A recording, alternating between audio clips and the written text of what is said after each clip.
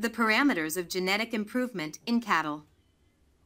When it comes to cattle breeding, there are 3 parameters that determine the speed of the process and that are worth considering in our planning.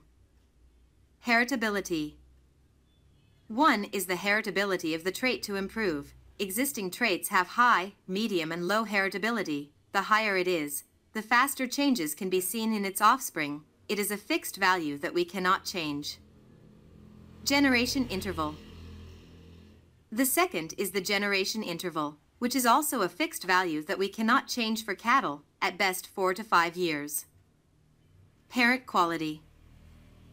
The third is the quality of the parents, which will be our most important tool, because it is the only thing we can change, choosing the best parents that our budget and experience allow us, based on the diversity in which we work and develop.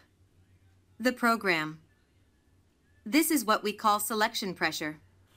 One of the basic principles of kinship quality is linear classification and classification by type, which allows us to identify the weaknesses and strengths of the cows, comparing them with the ideal cow of the breed, and you can also select the best bulls to correct those weaknesses.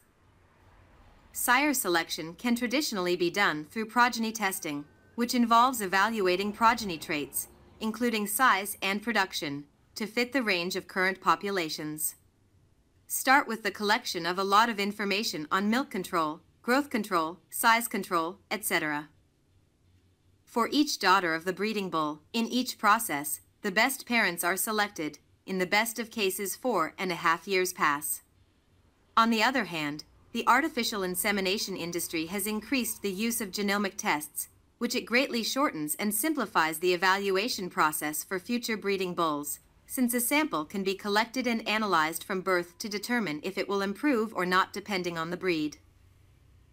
Therefore, genomics can be defined as the discipline in charge of completely sequencing the DNA of an individual, in this case a cow, to analyze its entire genome, using a genetic map to determine the transmission pattern.